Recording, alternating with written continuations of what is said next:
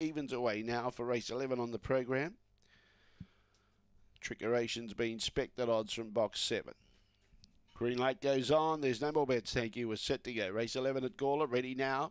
Away, Sunset Nevada's being outpaced by Spider Regis, but it's hunting up on the inside. Tried to push through, but couldn't get through. And in the meantime, Dreambreaker got the lead. But here comes Sunset Nevada starting to stoke up. I see the rival behind those. Then we've got Zipping Rocket. Spider Regis copped the check. It's back to second last. Trickeration, the only one, and behind it, Dreambreaker in front. Trying hard, Sunset Nevada, but Dreambreaker keeps kicking, and Dreambreaker beats Sunset Nevada. Third was Zipping Rocket. Fourth was Iceni Rival. Spider Regis stoking up late after copping that early check, and Trickeration was never in it at the tail end of the field. The time was around 23:10.